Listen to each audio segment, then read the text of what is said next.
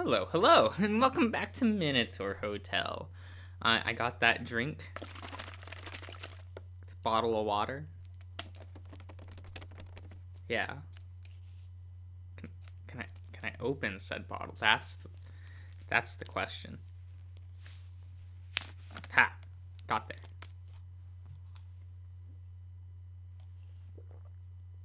there. Okay. That's nice. That's nice. That makes me feel a little better. Only a little bit. It is what it is. Probably should have gotten this an hour ago, but you know. Yes, he was my brother. No introductions are necessary. Will you take him as your defendant? The notion that his brother might be so close robbed the prince of his words, but by the Olympians' mercy, he had enough presence of mind to nod. Very well. Andragos, you may take your place. He drifted in, a radiant Andragos, as dignified and peaceful as the moon's journey through the sky. His far-shooting gaze locked. Give me a minute. There we go. Locked onto his little brother, and Asterion understood why one could see in the dark underworld, for magnificent souls such as his shone with fragments of the sun. Shone, yes, okay. Thank you, Your Excellency. And hello, little star. Andragos, the brother who never returned from crossing the sea, grievously murdered in the flowering of his youth. The firstborn, much like all older brothers, he preceded the world. His name existed before letters and words. A sound and language were created in accordance with his voice. His words and deeds were the right ones, as correct as anything could ever be, and all else was judged in comparison to how it fared against him. The brother whose passing broke everything, the line of succession, the family, the people's hopes, Asterion's eyes. A lifeless Andragos, burned to ash far away from home and carried to his place of rest by the Styx. And at last, they were just a few feet away. Andragos, you... In life, Asterion knew not the boldness to hug without permission, but in death, that desire was overwhelming. He wanted to hold his brother close to his chest, hear the tall stories from his adventures, and know that he existed now without pain. For a moment, Asterion could believe that everything which once mattered was worthless. No, his brother never crossed the sea. He never competed among envious men. He never died by their hands. Asterion was never exiled to the labyrinth. No crime was committed, and no redeemer had to come. And no What is this word? I keep saying ignoble. Yeah, right? I don't want to just be thinking like of a Yu-Gi-Oh card when I read this, but that's what's happening. Man, Ignoble Knights really did flop though, didn't they? Like, they had one play, and then they banned Smoke Grenade. That was always a bad, like, that was an unhealthy combo. But, like, man, they did nothing, did they? No ignoble death happened. None of it was true, save that Asterion and his older brother stood close together once again, perhaps as they always did. There was no reason for fear or sadness, he knew, and yet the Cretan prince's sight grew blurry. You aren't supposed to cry this early. You haven't even heard my speech. Lies. The prince was not crying. We will have all the time to catch up once I save you, little star. Now don't worry. You made quite a mess, but I know you better than you know yourself. I'll show their excellencies that just what kind of person you were and are. By the weight of my words and the value of my promises, it won't be long before we are walking away from here, my brother. Your excellencies, may I begin? Proceed. Very well. I watched this trial from the sidelines, and so far, it has established the three central points. The first is that the defendant, Asterion of Crete, led a respectable life overall. He was an honorable youth, who was initiated in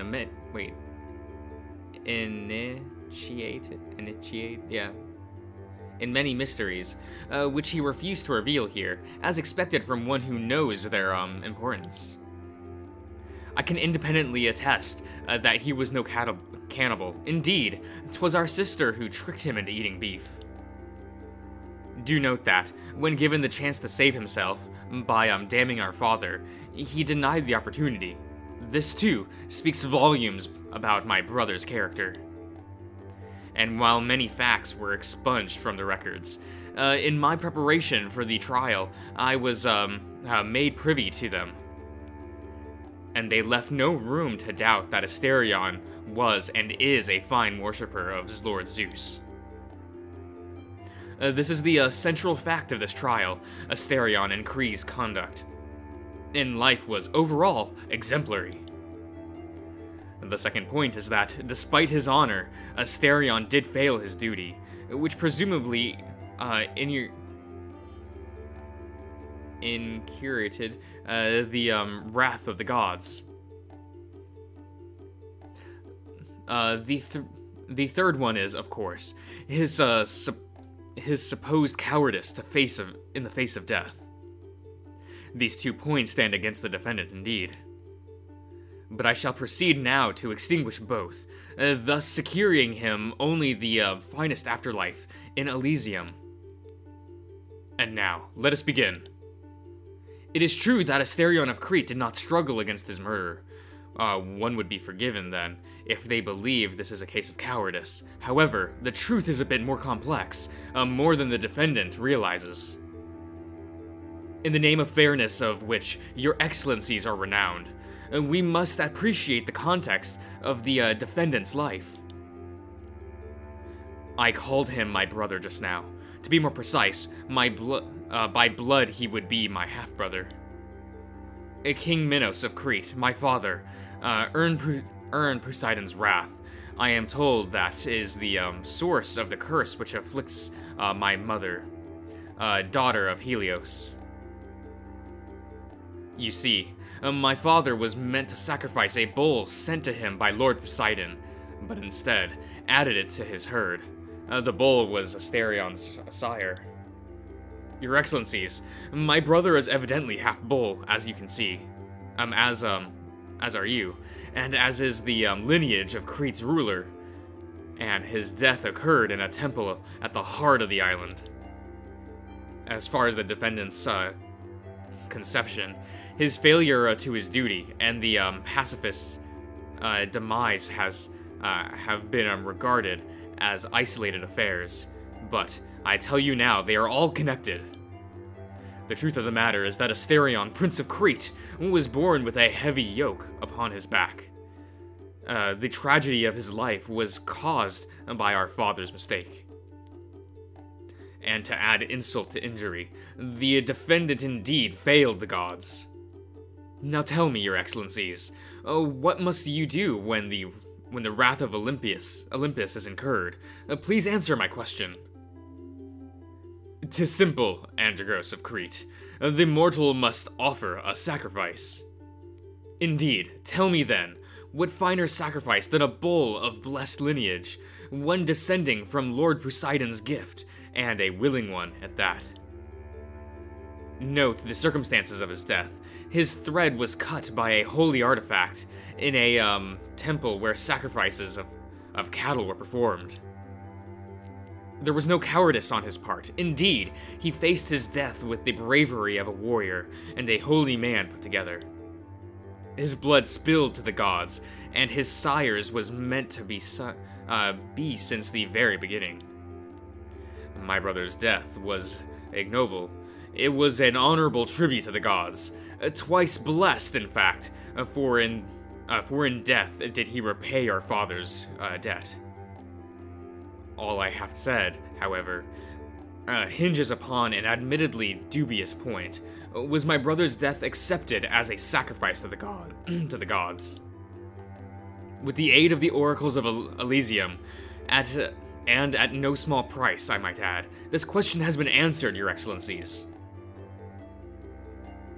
As of just a few hours ago, it became a matter of public record, written, signed, and notarized by the House of Hades himself, that the debt accursed by Prince Asterion of the royal lineage of Crete includes the current King Minos, has been pardoned by Olympus as a direct consequence of the self-sacrifice performed by the demigod Asterion.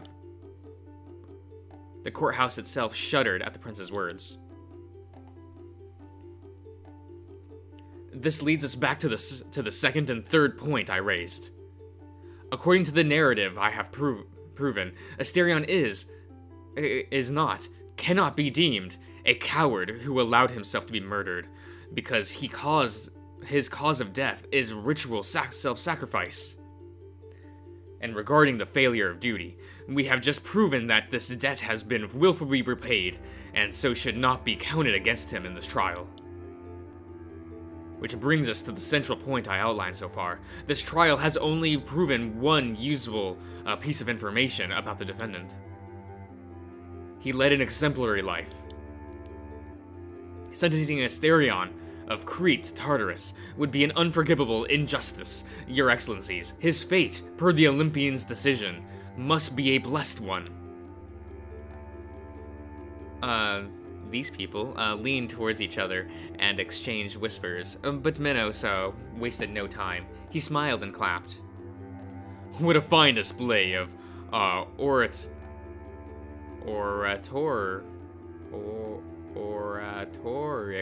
skill, Your Majesty. My fellow judges, what say you? His logic is sound, Your Excellency.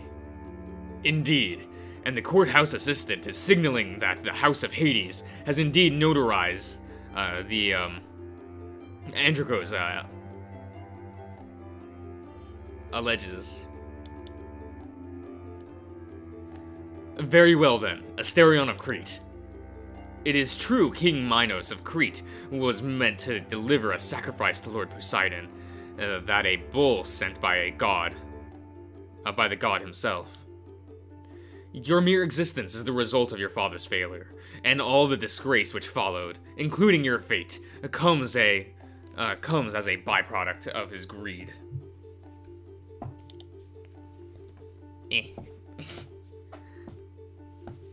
By the argument, the failures are no greater than your father's.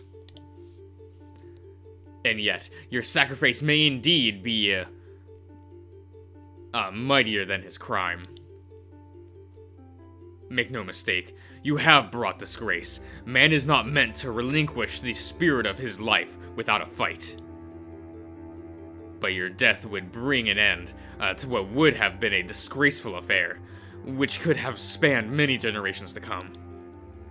Lord Poseidon's thirst is quenched, and, if only by a small margin, your balance in life might have been blessed after all. There is more to discuss, however, beyond your intentions, into the mysteries. Initiation. Yeah, that's that word, right? Into the mysteries. I see here that yours was a pious life. Androgos, would you care to testify to this? Surely, Your Excellency. My brother was a dedicated worshipper of Lord Zeus, by means of offering hospitality, and Lady Hestia through the maintenance of her temple. There are few mortals who follow their teachings with such respect and care. Asterion must not be punished. It would be an insult to Lord Zeus himself, and would bring unending disgrace to whoever who would be responsible for such a thing. It is true, Lord Zeus protects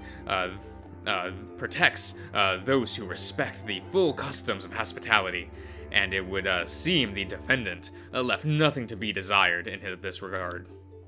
In fact, it would seem 'twas a guest who infringed upon this custom, to the detriment of the defendant. In that case, if my fellow judges have no other matters to raise, then we may proceed with the sentence. The truth of the matter is clear. Asterion of Crete seems fitting for the Asphodel meadows. Indeed, neither cursed nor steeped in heroism. A mediocre soul. Very well.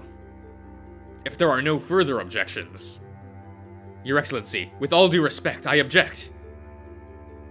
There is one matter we have not touched upon. So far, you have judged my brother with eyes aimed at his defects, perhaps influenced by the manner in which he perished. But I tell you that Asterion of Crete, a prince in blood and spirit, holds a great deal of heroism. His destination, I dare say, must be among the thrice-blessed souls of Elysium. Your Excellencies would allow, I shall present the case in his favor. Oh, by all means, proceed, Prince Androgos. Let us witness the Cretan gift of speech, and Elysium such as you may achieve victory even here. I am most grateful, Your Excellency. There is no doubt in my mind that we shall find the perfect truth of the matter of Asterion's valor. Hereby, I propose that Asterion of Crete, Asterion of Crete, my brother by blood and love, is deserving of Elysium's grace. He has, after all, heroism in his chest. I shall prove my statement with 2 tales about his life. You see, my brother is a humble man. He fails to mention an important aspect of his religious duties. Did you know, perhaps, what role he played in our rites? No, that information was not made available to us.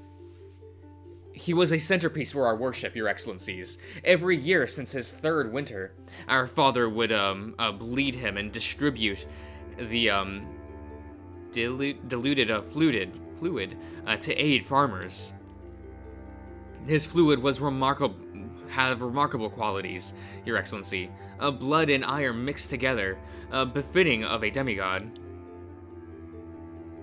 It was a wonder to see. His fluids were capable of summoning life in the blink of an eye, and fish would flock to him as if he so much as immersed his hooves in the sea. It is no understatement that Crete's finest harvests are in large part thanks to him. Is that not right, my brother? Yes, Androgos. I remember those occasions very well. An honorable man, if there was ever one. But here you have committed a mistake, Your Majesty. Asterion's preparations and such rites bear no relevance to the matter at hand. Elysium, as you know, is meant for braver breed of heroism. It rewards the fine men, bearers of virtues such as might, prowess, and strength, whose accomplishments have been elevated to the level of legends. Well, Asterion did perform one heroic feat, which fits that bill. You see, shortly after my passing, a band of centaurs rampaged through the Cretan countryside. I was made aware of it thanks to one of their victims, who relayed the tale to me. My father's forces were too busy dealing with my passing to dispatch the necessary combatants. Without anyone else to turn to, a priestess ventured into the Cretan labyrinth and convinced my brother to venture out. Although I did not witness it myself, seeing as I am dead, I know he vanquished the centaurs and restored peace. Now that, indeed, is closer to heroism, Elysium houses. So, how many witnesses saw this event? Excuse me? Witnesses. Ah, perhaps you are not familiar with this procedure, Your Majesty. Your passing was a very public affair. A Cretan prince, heir to the throne, whose victory over the Athenians was so humiliating that they cut their life short. Yours was a death with hundreds of witnesses, elevated to legend as soon as it occurred. Today, a liar players sing of your accomplishments. But this, killing a few centaurs, there's nowhere near the same level. And if you cannot point us to a few dozen witnesses and accounts, that I am afraid we must reject your allegations. It's Asterion. Do we have witnesses? No. There is one, but all of it was kept a secret. I was not allowed to leave the labyrinth, so she swore secrecy. And so, we must assume this is but a footnote, an irrelevant feat of heroism, unfitting of being preserved. Now, if there are no more objections...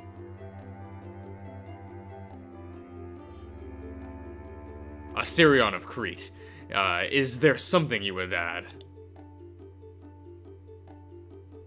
Your Excellencies, Judge Minos, and the rest of you, it has been an honor learning of our lineage in your presence. Despite the complexity of my circumstances and the difficulty of this ritual trial, I am happy knowing that my self-sacrifice has been accepted, and that Father's actions have been forgiven. That no fortune will fall on our countrymen. And Androgos, my brother, thank you. Judge Minos' stony features came undone, like a rock wall consumed by the sea. Asterion of Crete, it is not often we receive a soul with a history comparable to yours. It is tragic that your passing came so early, and that I must stress, and with such an entanglement of complicating factors. And yet, I must tell you that the meadows, the Aphrodite Meadows, are not an unpleasant home, and it is my hope that you will find there more peace than you enjoyed in life. For one such as you, mediocrity, the life of the true commoner might be a blessing. Yes, Your Excellency! Asterion of Crete, in the name of Lord Hades, Master of good counsel, hereby you are cleared of all charges and sentenced to the Aphrodite Meadow, where you shall experience a mediocre eternity, devoid of pain, but not of work and toil, free of both indignity and glory. Court is adjourned.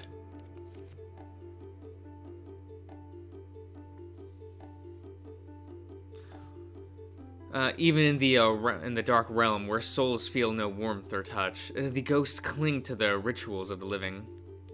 Devoid of all physical sensation, the two siblings crashed together and hugged, but this time it was the youngest who raised the oldest from the ground. The living mourn death, but the denizens of Hades welcome it for the dear friend it is. I'm sorry, Asterion. I couldn't do it. I wasn't good enough to convince them. Sorry. Without you, they would have sent me to Tartarus.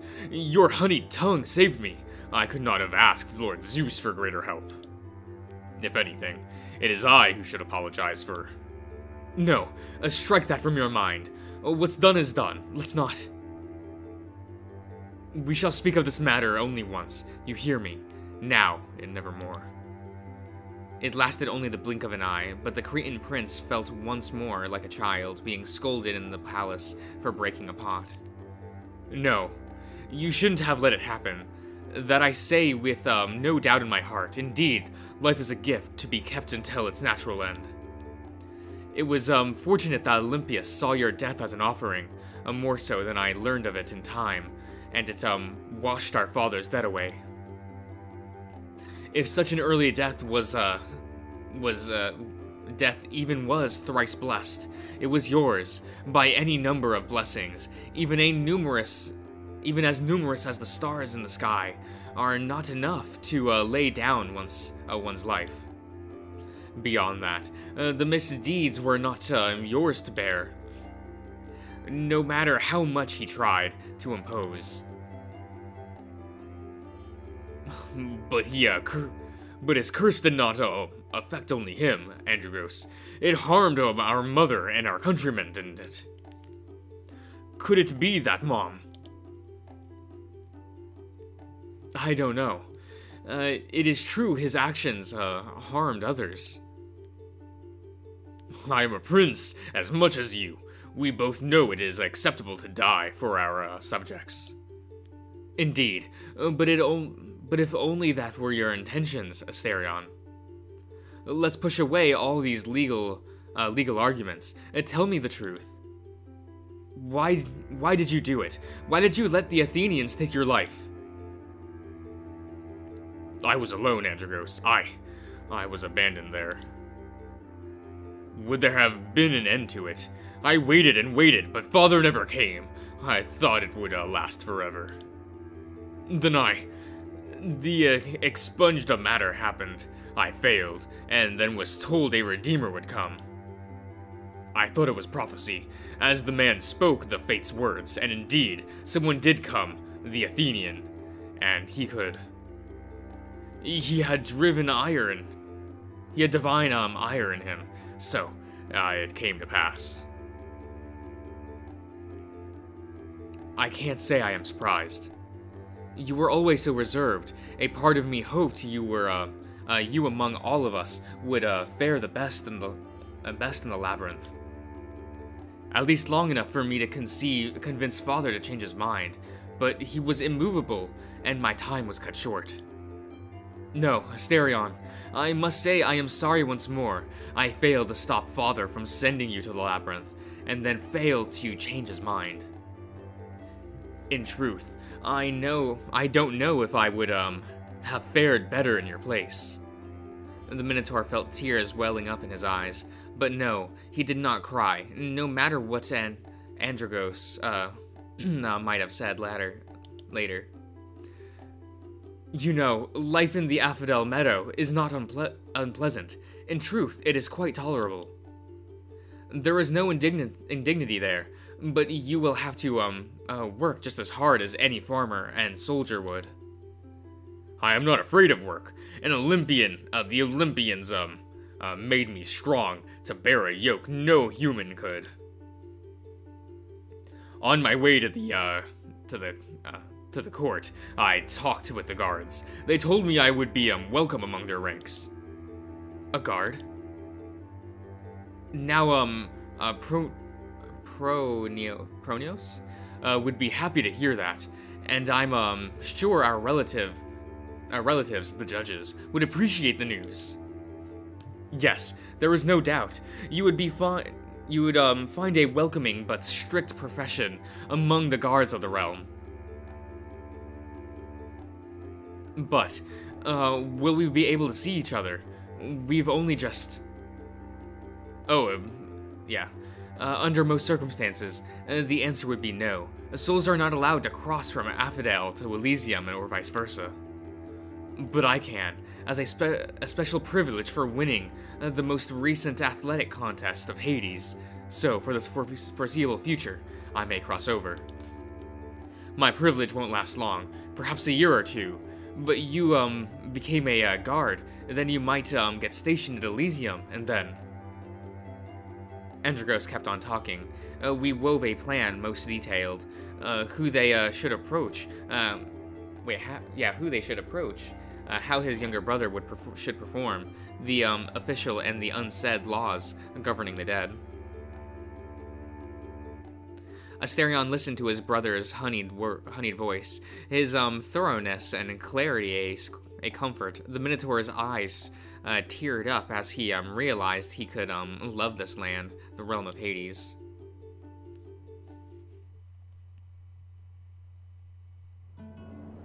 Okay.